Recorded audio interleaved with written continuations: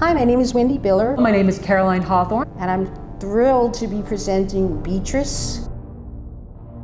I am the composer for Beatrice. I am also singing and performing in it. It's a piece about a woman, Beatrice, and her background. Beatrice has a twin in the horrific experiments with the angel of death, Joseph Mengele, when they were 6 years old. So what happened actually is during the pandemic, I started watching opera more. There was this one particular opera that had to do with the Carmelite nuns.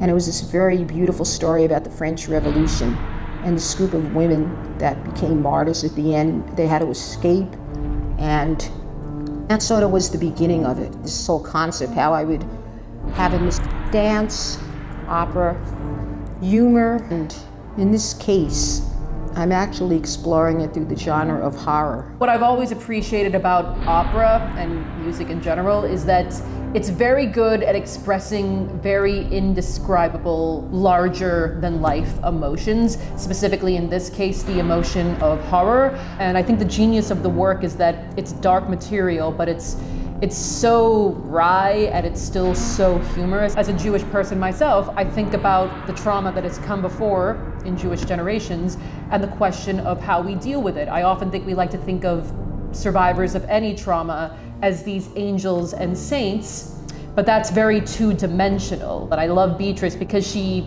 does these horrifying things, without spoiling too much, but you understand why she does it. I have this wonderful group of actors and dancers, and I've been just like amazed at how, what it's been like watching the actors do this and hearing my words and seeing all this new discovery happen. You should come see Beatrice. We are playing on November 16th, 17th, and 18th, 16th and 17th at 7 p.m.